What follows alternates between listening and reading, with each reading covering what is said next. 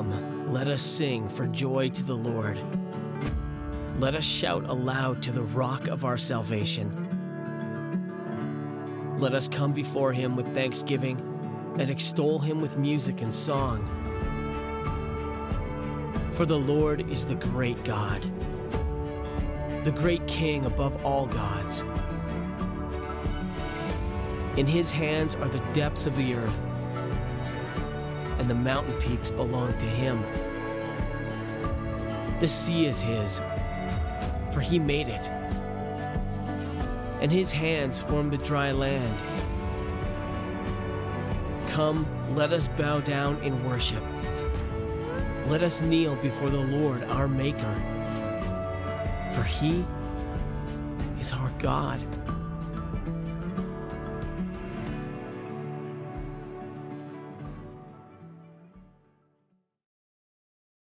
Hello, River family. Welcome to our broadcast, second Sunday of November. So glad that you're with us, whether you are in another state, another country, or right here in Abilene, kind of staying home, being careful. We are thrilled that you joined us, and we just pray that you encounter the Lord today. Know that you're still part of our family, even though maybe we don't see you in person. You're still a part of our family. If you ever need anything, please email us. Prayer requests, anything, to office@theriverabilene.com. We'd be happy to be praying for you and see if we can help meet any needs.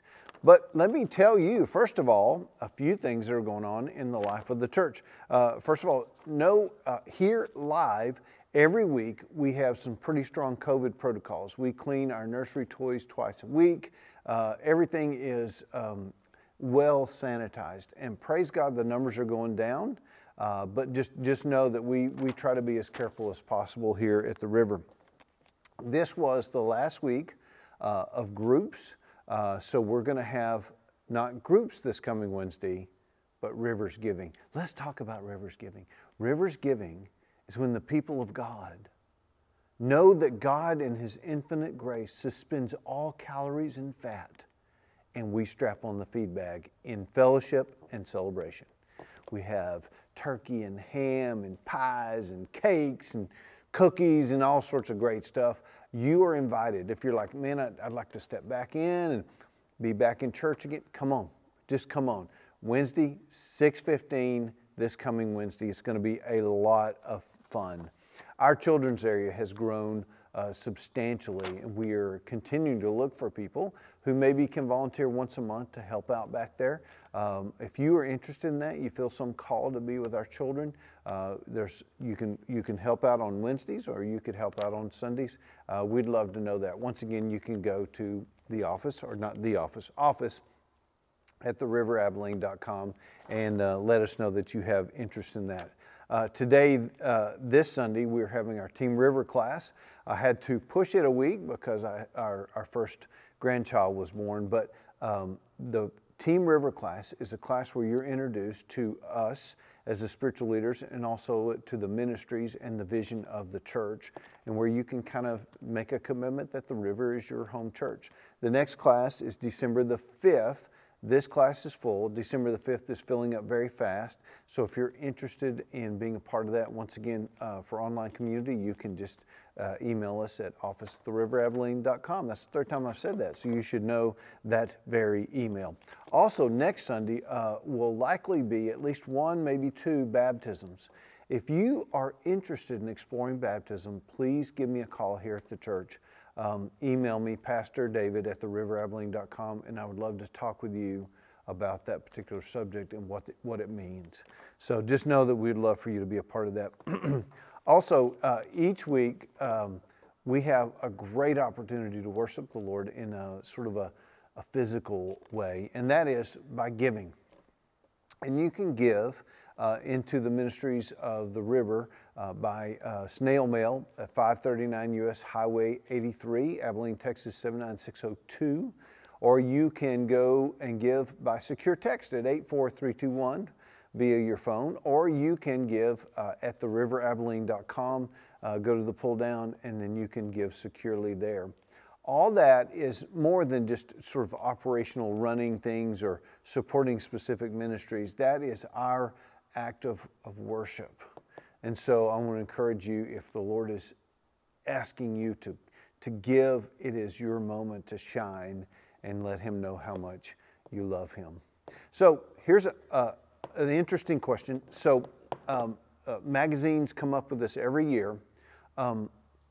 Who are the most attractive male and female, most attractive man on the planet, most attractive woman on the planet, according to some major publications? Who are they for 2021? Talk amongst yourselves, or ask yourself a question if you're alone, okay? We'll see you in just a bit.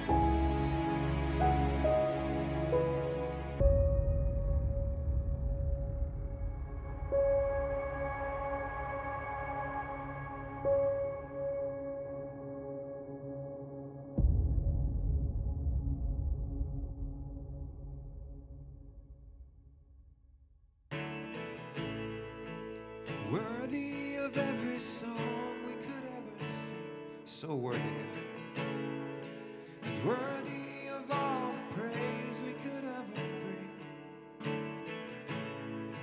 and worthy of every breath we could ever breathe. We live for you. Say Jesus, the name above every name, and Jesus, the name above every other name. Jesus, the only one who could ever say He's worthy, worthy of every breath we could ever breathe. We live for you. Oh, we live for you. Sing holy. Holy, there is no one like you. There is none beside you. Open up my eyes in wonder. Show me who you are and fill me with your heart and lead me in your love to those around me.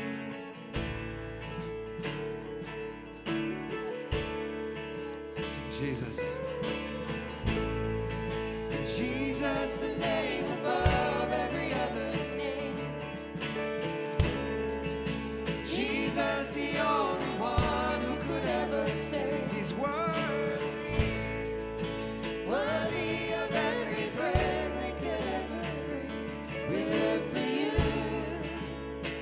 Oh, we live for you. Holy, there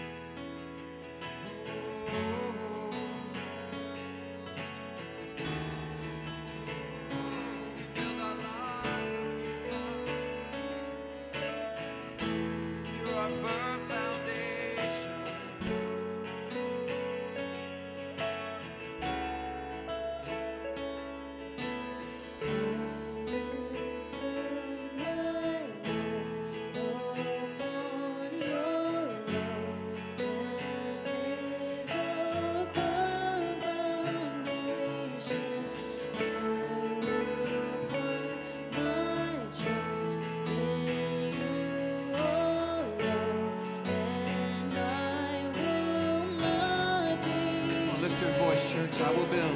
I will build my life upon your love. It is a firm foundation, and I will put my trust in you alone, and I will not Sing holy. be shaken. Holy, there is no one like you. There is none beside you. Open up my eyes in wonder. Show me who you are and fill me with your heart and lead me in your love to those around me.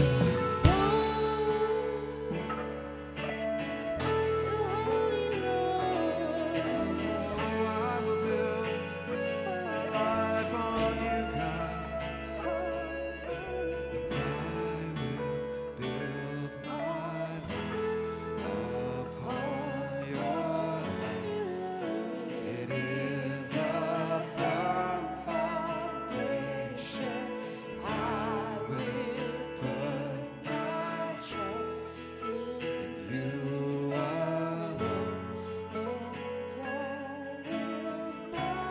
Come on, church. Do you believe that you can trust the Lord this morning? I think some of us have professed God as our King, Jesus as our Lord and Savior, but sometimes we struggle to trust Him. Trust Him with our kids. Have you struggled to trust God with your children? Have you struggled to trust God with your job, with your employment, with your finances? What about your marriage? What about school? Come on. This morning I'm here to tell you that you can trust God. You can put your trust in Him. He is your firm foundation. He will not be shaken. Come on, sing this. I will build my life. And I will build my life upon your love. It is a firm foundation. I will put my trust in you alone, and I will not Sing holy. be shaken. Holy, there is no one like you. There is none beside you. Open up my eyes in wonder. Show me who you are and fill me with your heart and lead me in your love to those around me.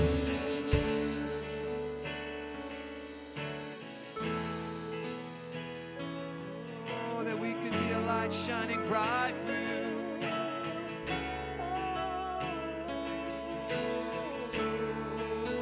We put our trust in you, oh God. Your firm foundation, your firm foundation.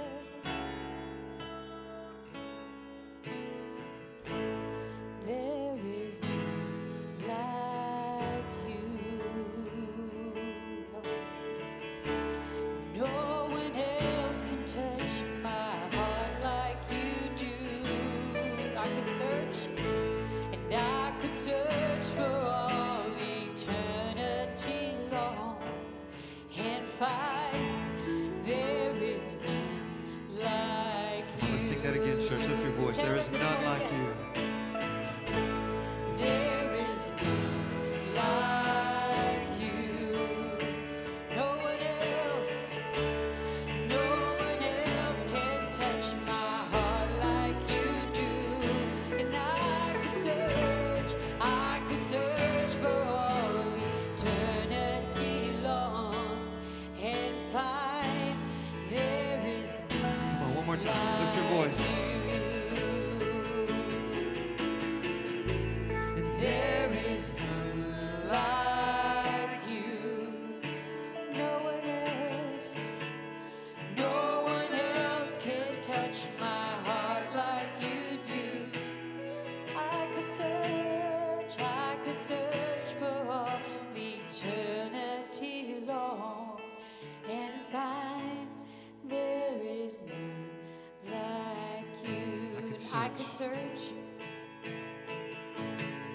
and I could search for all eternity long and find there is none like you. Come on, church. Tell the person next to you that there is none like him. You know what? No more excuses. I will willingly choose God's fame above my own. I will stop acting as if I'm the center of the world. I will look at my apathy straight in the face and demand that it leave. No more excuses. I will both admit my addictions and cry out to the healer. I will refuse to allow the enemy to continue stealing my joy. I will stop worrying about what everyone around me is thinking. No more excuses. I will turn my heart back again. I will listen hard to the whispers of His Spirit, and I will proclaim the wonders of His never-ending love. No more excuses. No games, no pretending, no hiding, no dead religion. No more excuses. Period. Logan River family, thank you so much for joining again today. So here's some crazy answers. Sexiest woman alive is a woman named Tiana Taylor. Now, I don't know her, but apparently she's a dancer and a director and a mother to two. Apparently she's an amazing person. And then get this, the most attractive or sexiest man alive is Paul Rudd, Ant-Man. I don't know. I don't make the rules. We love attractiveness. We're going to talk about that in just a little bit, but let me get back onto what we have been talking about the last few weeks, and that is the title of the sermon series is called Excuse Me, not Excuse Me, Excuse Me. Everybody has an excuse for not stepping out in obedience, for not stepping into kingdom involvement as a Christian. We all have those moments where we have a beautiful, well-written, wonderfully semi-spiritual excuse that keeps us from really stepping out and doing what God would have us do. And it keeps the body of Christ sort of observing, consuming, and critiquing as though we've gone to a movie each week. When in fact, I believe God has called us to a greater possibility, and that is that we step out and the body of Christ is mobilized and the body of Christ grows because the body of Christ is mobilized to kingdom business. But we all have an excuse, and we like them. We really like them. It kind of reminds me of this older gentleman. He had stacked up some money and he went in and he bought a Ferrari, beautiful red Ferrari, and he's out just whirling around with his Ferrari, and he's getting after it, and at one point he looks down, he's doing 120. And all of a sudden he sees the lights, and there's a cop behind him. So he thinks to himself, I can outrun this cop. And so he gets up to about 150, and then he says, he remembers his age, and he's like, I'm too old for this. So he pulls over, the cop pulls up, and the cop walks up and says, listen, mister, he said, I'm 10 minutes away from the end of my shift.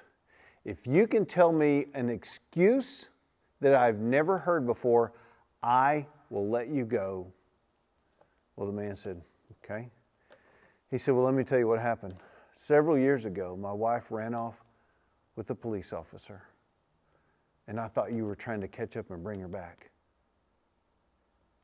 The police officer said, have a good day, turned around and walked away. We all have excuses. Now, here's the thing. In the body of Christ, either we condemn or we don't pay attention to. So we condemn the excuses of others, and we kind of don't pay attention to the enormity of our own. But what if we spoke to those excuses, eliminating them, so that we become mobilized and the kingdom of God is advanced? learn a little bit more about that in just a minute.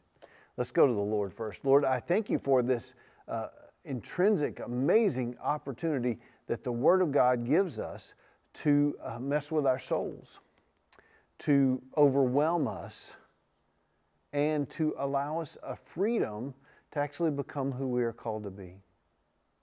So Lord, I pray that you would forgive us of our excuses. And Lord, that you give us the guts to speak to them, to eliminate them, and to align our hearts with yours. And I pray that the kingdom of God would come, the kingdom of God would reign around each of us, because we would no longer be those who sit, consume, and critique, but that we would become the body of Christ, mobilized. And Lord, as for me, I pray that I would decrease and that you would increase and be our preacher and teacher today. And all the people said, amen. Say amen to somebody. All right, if you've got a Bible, I want to encourage you to go to 1 Samuel. It's in the Old Testament. 1 Samuel chapter 16. Let me give you a bit of a backstory. So what's happened is Israel has decided that they want to have a king like everybody else. Now God said, well, pretty much I'm your king. You don't need a king. But they're like, no, we want to be like everybody else. So they chose Saul. Saul is a handsome devil. He is a full head taller than everybody else. He is chiseled. Everybody looked at him and said, that's our guy right there. Samuel, the priest who's in charge of the spiritual life and is the kingmaker by the hand of God, says, okay, Saul's the guy. Well, Saul begins to have some success and gets kind of popular, and all of a sudden Saul gets full of Saul. And at one point, Saul and Samuel have a strong disagreement because Saul has fully disobeyed God. And Samuel has called him out on it. And then God tells Samuel, you tell him I've rejected him as king. Can you imagine that? It's a very powerful king. Samuel tells Saul he's been rejected as king. Samuel is heartbroken because the king that he anointed is no longer God's choice. And Samuel sent away. And after he goes away, God says, I want you to anoint a new king. And we're going to talk about perceptions. So, in chapter 16 of 1 Samuel, starting in verse 1, the Lord said to Samuel, how long will you mourn for Saul, since I've rejected him as king over Israel? He's still really hurting. Fill your horn with oil and be on your way. I'm sending you to Jesse of Bethlehem. I've chosen one of his sons to be the king. Now, here's the interesting thing, that horn of oil, or if you're from Texas, oil, that oil, that's the anointing. That's what they're going to use to anoint. And that's symbolic of a position, but it's also symbolic of the Spirit of God is now upon this person to fulfill a certain task. So he's sending him 5 miles south to a family he doesn't know, to some random somebody that he has never seen before, to anoint him as king of all of Israel. Sounds a little bizarre, doesn't it? But that's how God works sometimes. But Samuel said, how can I go? If Saul hears about it, he's going to kill me, which he probably would have. The Lord said, take a heifer with you and say, I have come to sacrifice to the Lord. Invite Jesse, this is the dad, to the sacrifice, and I will show you what to do. You are to anoint for me the one I indicate. So that's what he does. So God gives a little grace to not lie, but to give a semi-truth, if you will. I'm going to sacrifice, which he absolutely was, but it was going to protect him from Saul. Samuel did what the Lord said, and when he arrived in Bethlehem, remember 5 miles south, the elders of the town trembled when they met him. They asked, do you come in peace? Now here's the interesting thing. The elders are probably scared because they think that Samuel may be coming to rally them against Saul. They're not interested in that. Saul's got big armies. Or that him just being there could potentially have Saul come down and wipe some people out. So they are not comfortable. The elders are the leaders of the city. They go to the gates. They have meetings. These are important spiritual and economic leaders of the community. Samuel replied, "Yes, in peace. I've come to sacrifice to the Lord. Consecrate yourself." That means make yourself right and be prepared. And come to the sacrifice. Come to the sacrifice. And he invited the whole crew of elders to the sacrifice. Then he consecrated Jesse, so he must have been one of the elders, and his sons, and invited them to the sacrifice. So he knew this guy Jesse was the guy he was supposed to talk to. And so you have a crowd of elders and Jesse and his sons. He spent time with them, and now it's time to do the sacrifice and to do the anointing. Watch what happens. But when he arrived, Samuel saw Eliab, and thought, "Surely the Lord's anointed stands here before me. Surely that's the guy." Now, think about this for a minute. Samuel, who already knows rugged, handsome, tall guys are not necessarily who God's going to call, because he called Saul, and Saul's a mess, is looking at a tall, rugged, handsome guy named Eliab and going, "Oh, that's got to be the dude. That's the guy that's going to do the stuff."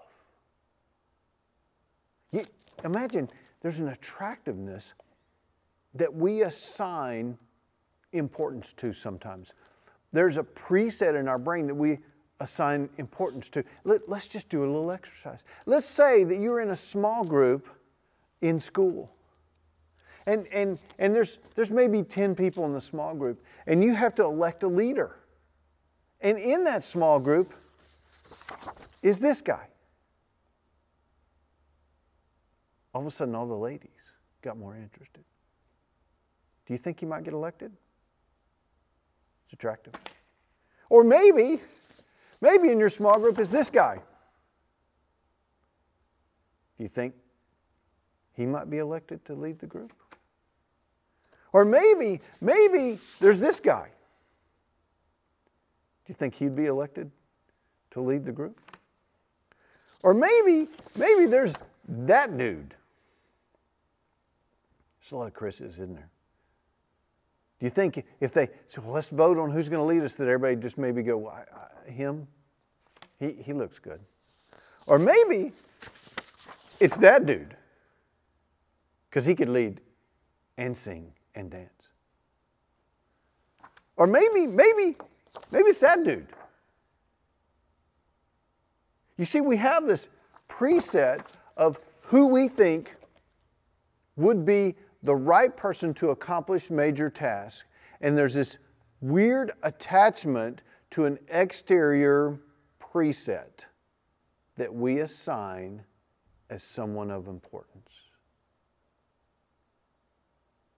You see, you have one, I have one, pretty much all Christians have one, of what someone should look like, whether that be appearance or operational, that can really be used of God. And I bet we already think that we are not that. You see, each of us has our own Eliab. And our excuse ends up being, "I'm not like Eliab. I love God. I give. I care. But I'm not Eliab."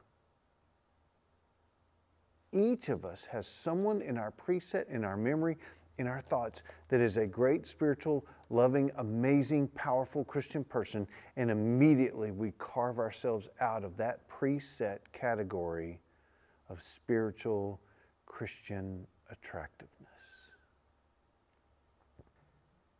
Who is your Eliab? Maybe there's a strong, maybe your grandmother, strong Christian, you're like, "Man, I love God, but I'm not her." Maybe there's a famous person on TV, a strong Christian preacher, and you're like, "Well, I love God, but I'm not him." We have an infatuation with a preset that is attractive, either operationally or visually, that we think we don't fall into the category of. And it gives us this great excuse. You know, I love God, but I'm not Mother Teresa. It's our Eliab. And it keeps us from stepping out because we have a great excuse. We're not quite that. We're not quite as spiritually attractive as that. Now watch what happens. God begins to scold Samuel. And the tenor of the whole passage is kind of a scolding. He says this, that he saw Eliab and he said, surely the Lord's anointed stands before me. But the Lord said to Samuel, do not consider his appearance or his height. He's a tall dude. For I have rejected him. The Lord does not look at the things people look at. The Lord does not look at the things people look at. People look at the outward appearance, but the Lord looks at the heart. So they continue the succession. Then Jesse called Abinadab and had him pass in front of Samuel. But Samuel said, the Lord has not chosen this one either. Samuel said, nor has the Lord chosen this one. So Shammah came in front of him. He didn't choose him either. Jesse had all 7 of his sons come before him. The Lord has not chosen these. So he asked Jesse, are all these sons, are these all the sons that you have? He said, well, there's still the youngest one. He's tending sheep. He ain't the sacrifice. He's doing the worst job. He's a nobody. Out in the field, somewhere between 10 and 15 years of age, smelling like sheep, playing his harp, trying to keep lions and stuff from eating the lambs. That's that dude. You see, whenever you're sent out to take care of the sheep, it means you're the youngest and they don't really care that much about you. You're doing the crummy job. And so what Samuel says. They're still the youngest, Jesse answered. He's tending sheep. Samuel said, send for him. We're not even going to sit down until he arrives. So he sent for him and he had him brought in. Now watch this description. He was glowing with health and had a fine appearance and handsome features. Let me unpack that because it's a little bit of an awkward translation. A lot of the older translations said that he was ruddy and handsome and had great eyes. Ruddy is a word, adonomai, which actually means red. And so listen to this. We have that attached also to Esau in the scripture. David is likely red-headed. Now here's the funny thing. People in the Middle East are not red-headed. It is super, super rare. David is a kid. He's short because he's a kid and he's red-headed, whereas in all of the scripture, we find in all the culture that long black mane is seen as beautiful, and if you're bald, you're made fun of. Things don't change. And David is red-headed, and it says that his visage, really, his eyes and his face had an attractiveness to them that were not the attractiveness of Eliab. It was the attractiveness of something from within. The text actually gives us this picture that there's something spiritual about his visage that is making him attractive. A nasty nobody, youngest, short kid with red hair that doesn't even fit in with the rest of the culture is the guy that God picks. So the craziest thing is, see, God didn't choose the Eliab, the beautifully chiseled, amazing, leader-looking guy. He chose Opie. Not exactly who you would think would become the next king of Israel. A no-name, red-headed, really different. He had this fine appearance and he was handsome. Then the Lord said, rise and anoint him. This is the one. This is the one. So Samuel took the horn of oil and anointed him in the presence of his brothers. And from that day on, the Spirit of God came powerfully upon David. Samuel then went back home to Ramah. Interesting thing. David may have had these thoughts, but can you imagine if he voiced them? If he thought, me, you're anointing me? Have you seen my brother Eliab? Like, that dude's cut. I'm redheaded. I'm a kid. I am not, listen closely, Eliab. How can I serve? How can I be anointed? How can I be the guy that actually does kingdom business, that leads the people of God, when I'm not Eliab? How do I do that? And yet that's the person that God chooses. You see, we have an infatuation and a nostalgia for people that we see as spiritual giants. And so we attach this sentence to, I love God, but I'm not Eliab. Fill in the blank. I'm not that guy. I'm not that gal. And one of the greatest ways that we can become productive in the kingdom of God is to accept the anointing in absentia of our Eliab. God's not called you to be Eliab. Eliab is Eliab. God's not called you to be Billy Graham. Billy Graham was Billy Graham. God's not called you to be Mother Teresa. Mother Teresa was Mother Teresa. God's not called you to be this great leader that we have assigned this attractiveness to, that we've been drawn to because they're so amazing and they have a certain way of operating that makes them so attractive and so wonderful. And so we elevate them to the point by their appearance spiritually that we excuse ourselves from being activated for the kingdom because we are not them. Who's your Eliab? Who is your Eliab? What is your Eliab? Can you imagine if David said, oh, thank you, Samuel, but I'm not Eliab.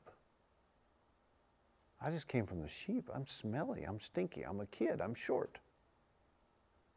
This may look all right, but I got red hair. I don't even fit in. But he didn't. He accepted the anointing anyway. Beloved, instead of condemning ourselves for the excuse of elevating someone, of creating a thought of the attractive preset that we have in our mind of a great Christian follower of Jesus, someone greatly effective for the kingdom, instead of letting that rule our lives, I believe we are called to be the one that God anoints. We're not that person.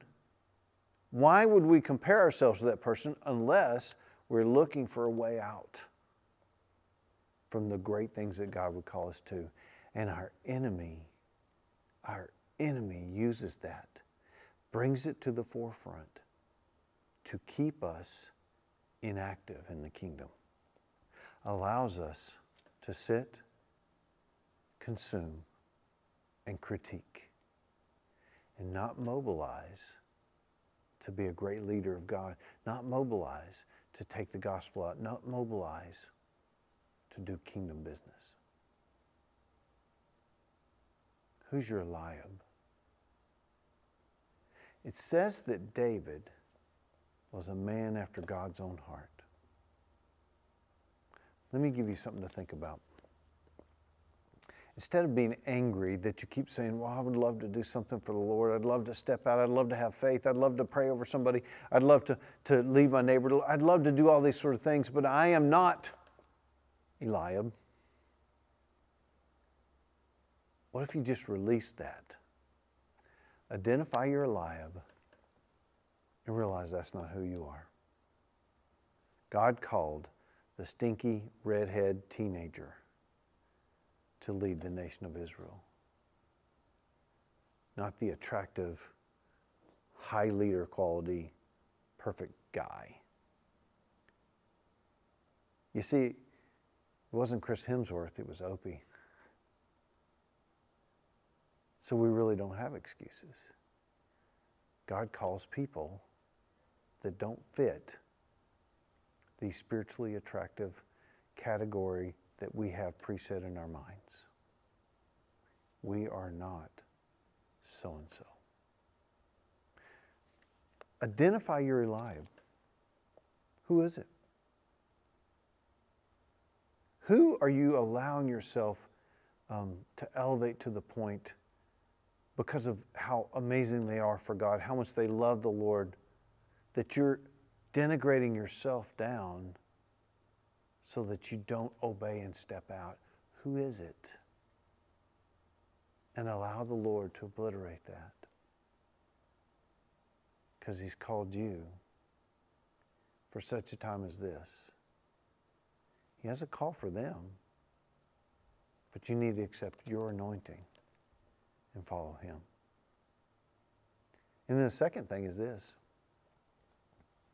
We should align our hearts with the Lord, which means our heart operating in harmony with His heart, that our priorities become His priorities. When we do that, when we allow these presets of what we think a great Christian follower of Jesus Christ is supposed to be, that we juxtapose ourselves with, when we let that go and we just accept the fact that God has called us, then Opie leads Israel. Opie leads Israel.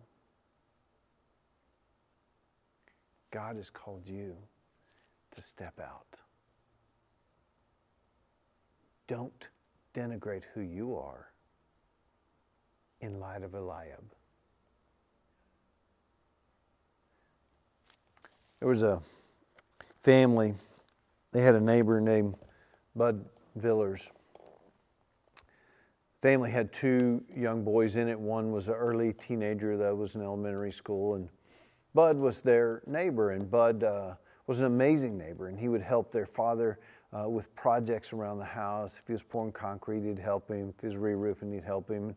Their father would help Bud out. Bud's an older fella, and Bud would, sometimes he would hire them to mow his lawn, and after they mowed the lawn, he would give them a Coke and some pie, and sometimes Bud would go fishing, and when he'd go fishing, he'd bring trout back. And at one point, the older one, the teenager, had a route, a paper route, and he always got a really fat tip from Bud. Bud was always kind. Bud was always friendly and generous and caring.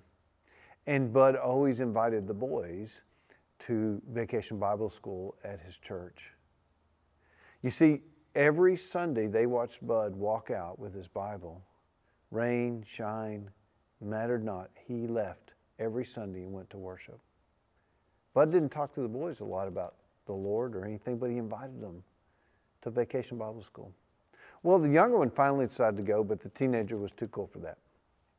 And so the younger one went a few times, and after a while he began to change. And he came home with a Bible, and he kind of started reading the Bible privately. And this teenager watched his little brother change. But every time he was invited, his response was no. Well, at one point there was this college choir that had come through, and had come to the local high school, and the teenagers saw the college choir and thought there were some cute girls in the college choir, and they had announced that they were going to be at a local church that evening. And Bud walked over and said, "Hey, by the way, a choir is going to be at our church this evening. Would y'all love to go?" Of course, the teenager said, "Cute girls, I think I'll go." And that evening, that teenager met Jesus. Two boys following Jesus. And their major influence was a guy named Bud, who was an older fella, who never held a high leadership position, was not immensely attractive, was not a figure in the town. As a matter of fact, the only thing he did was he was a very faithful usher in his church, and he invited people to church.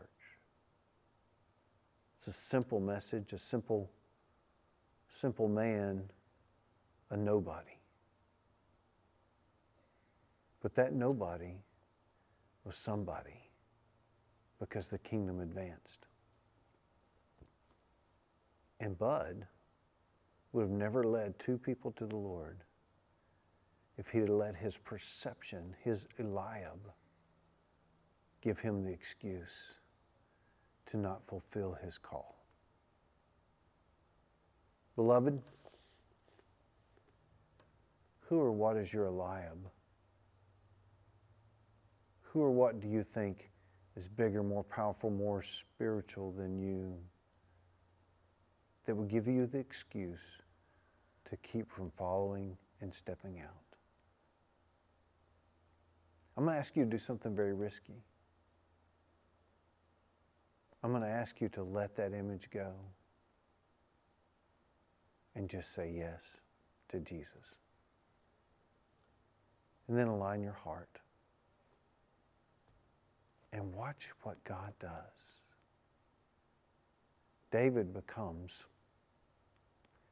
the lineage for the Savior of the world. He is the most notable and amazing king in the entire history of Israel. But he was a nobody, a redhead, probably had multiple excuses because he didn't look like Eliab, but he reflected a heart that loved God. So, beloved, God's called us in this age to speak to the excuse of comparison,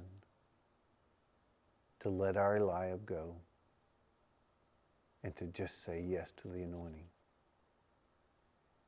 And then align our hearts with His. And let's watch what happens. Let's pray. Lord, I'm in awe of how you do so many transformative things in people's lives. Lord, we are filled with excuses. But I pray that we would not self-condemn, Lord, but that we would identify and release. Lord, there are great men and women of God around us, spiritual giants, and I thank you for them. But Lord, may we never allow them to become our excuse for inactivity. So Lord, I pray we would be like David. No names, unremarkable, except reflecting our love of you. And Lord, I pray that when we say yes, that we see kingdom effectiveness. In Jesus' name, amen. All right, beloved. Who is your excuse? Identify, speak to. Don't denigrate yourself. Accept your anointing.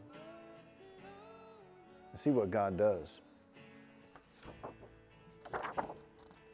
Opie led Israel, if you will. Didn't have to look like Eliab. Didn't have to look like one of the famous Chris's, Michael B. Jordan, any of those people. He was the one that God chose because of his heart. Align your heart. Destroy the images. Take your anointing. And let's watch the kingdom come. God bless you. We'll see you next week.